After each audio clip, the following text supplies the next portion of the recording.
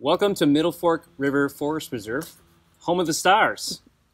Normally I'm talking about the ones that are in the sky, but today it's the people on the ground. We always have rec celebrity interviews in our treehouse, but we thought it'd be really special to come on location today to talk with the people that are making a new trend in Illinois happening.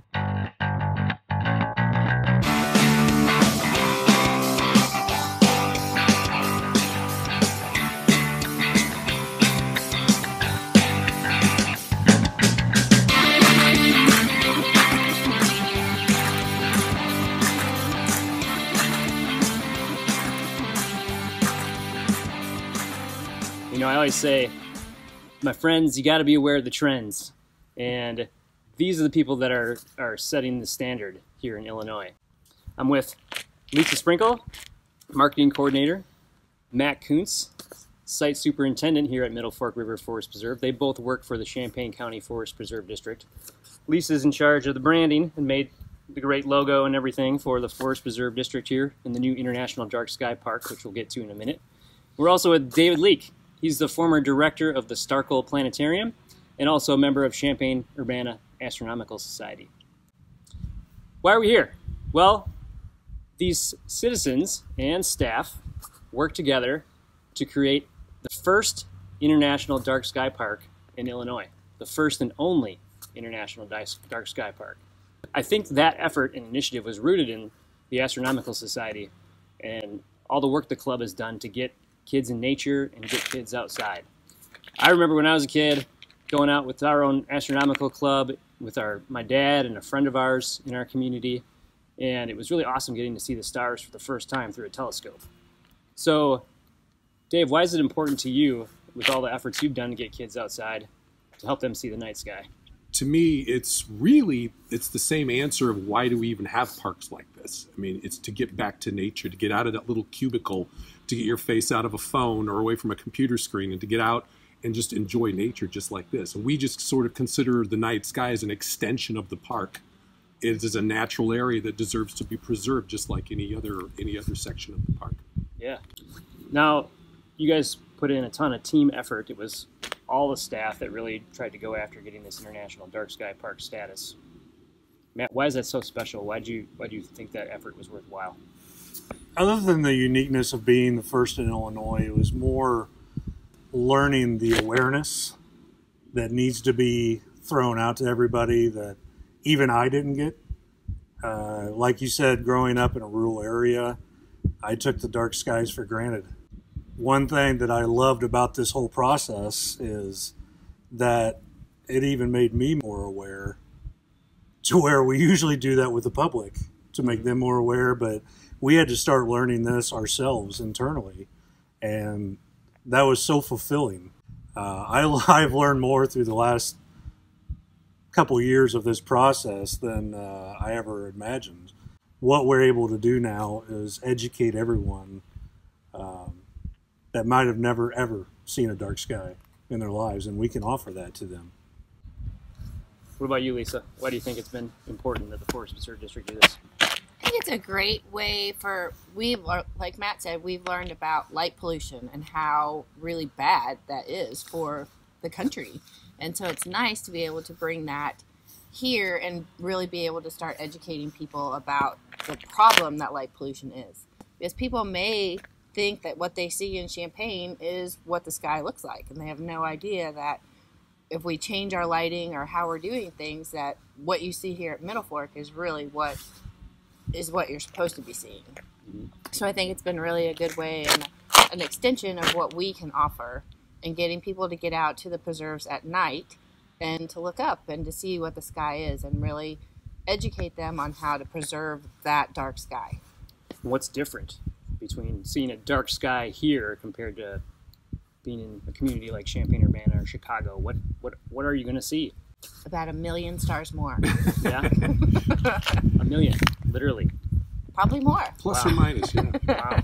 Yeah, it's a wonderful site. I know back in my teaching days, we would take people out into the country with telescopes, and you get students from Chicago who were taking classes at Parkland, and they would just open the door without even looking through a telescope and just be in awe because they've never seen anything like that before. In Chicago, you might see 3 or 4 stars, and that's it. And it's really fulfilling for me to be able to be part of that experience.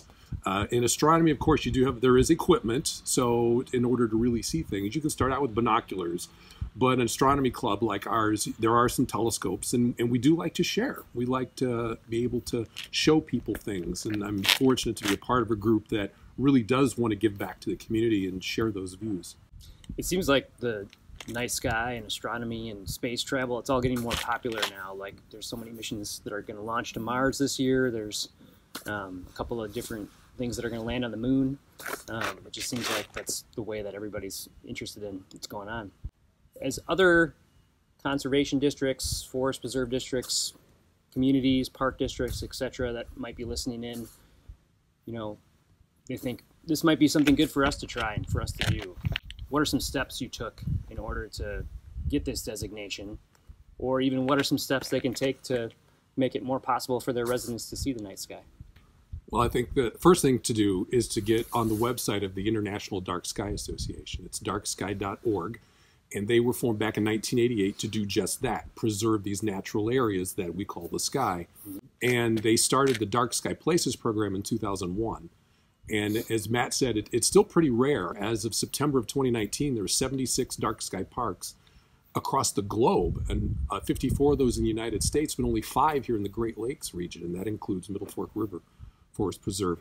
If you want to do something like this in your area, you got to identify the area first. There are light pollution maps online. You can get into lightpollutionmap.info, and it's got some of these maps. Identify a place that's dark. You can actually go and measure it. There's actually something called a sky quality meter. I love this. That's awesome. Yeah. It's about $130, and it seems very simple. You basically hold this up and press the button, and it gives you a reading of how dark the sky is. You can't just do it once. You got to do it over several months. You got to make sure the moon's out of the sky. But you need to identify that dark area, and are there any programs being run in the dark area? And if not, can there be? And who's in charge of the area? I know when our astronomy club started this, we measured the entire county with one of these sky quality meters. Wow. And the Middle Fork River area was really one of the darkest spot in Champaign County. And then, of course, we approached the Champaign County Forest Preserve, and they didn't laugh at us. We did our first program at the parks in 2007, but it took all the way to 2015 to just, a little casual conversation. It kind of picks up, more people hear about it. And we did a presentation in late 2015 to the Citizens Advisory Committee, and they said, hey, let's do it. The application is online, and there's no format really for it, but there are some things you got to include. The main thing is called a lightscape management plan, and there's several things that actually go into that, from a lighting inventory, a commitment to dark sky lighting, improvements that can be made, a map of the area such as this with lighting zones indicated. All that was done by the Forest Preserve and their staff, and did a great job. And these guys did a great job with changing some of the lights out too. Yeah, you did some infrastructure changes here, right, Matt? Yeah, like David said, we went through that infrastructure. We measured and looked at every light bulb we had in here, in the outside, of course. I found a wonderful design for our street lights that perfectly fit the bill for the Dark Sky Association's requirements for lighting. And what are those? It's been now that they're in, I got to remember now. I believe you got to stay under 3,000 Kelvin. That's a pretty important one right there. And that's to do with the color of the light. That's your color lighting. It's basically turning your light down. You want to make sure now it gets more technical than that. You need shielding and other specifications, but that's really as simple as it got, to where we out here had the good old-fashioned globe lights that was just sending light up into space. The ease of finding dark sky retrofits was not so simple in the very beginning, but as we were even doing it, you could see more dark sky lighting was becoming available. Thankfully, the district fell in love with this idea. We fixed all of our lighting in the district on time and got certified. The next huge component of that is education. is you need to be willing and able to educate the public about light pollution and about the changes and all of that through public programs, through interpretive signage, just different ways that you can offer that information to the public. And you're talking about making your own website now to market the park as well, Yes, right? we are working on increasing our website, so our visibility, so people can come to the website and see where they can come due to their level of experience with night sky viewing. Middle Fork offers a couple of different areas that they can go.